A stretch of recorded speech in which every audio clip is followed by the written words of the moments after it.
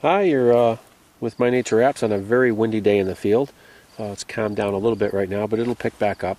Today we're going to take a look at Sulphur Cinquefoil, or rough-fruited cinquefoil. And this plant can grow up to 2 foot tall.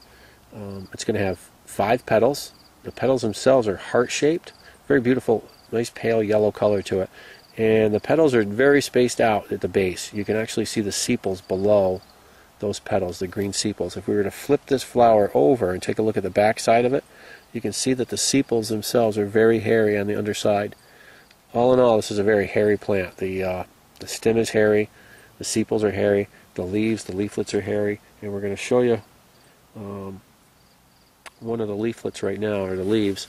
You're going to have between 5 to 7 leaflets on each leaf. The leaves can be up to 3 inches long. One of the other things about the leaflets that make them so identifiable is the margin on it.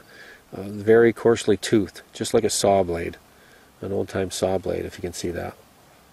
That's a perfect example right there of a palmate leaf. So you want to look for those features: a palmate leaf, 5 to 7 leaflets, coarsely toothed, a hairy stem on a plant that's from 1 to 2 foot tall, 5-petaled yellow flowers. The flowers themselves between 3/4 to 1 inch wide, and just a lot of hair. The whole plant just covered in hair.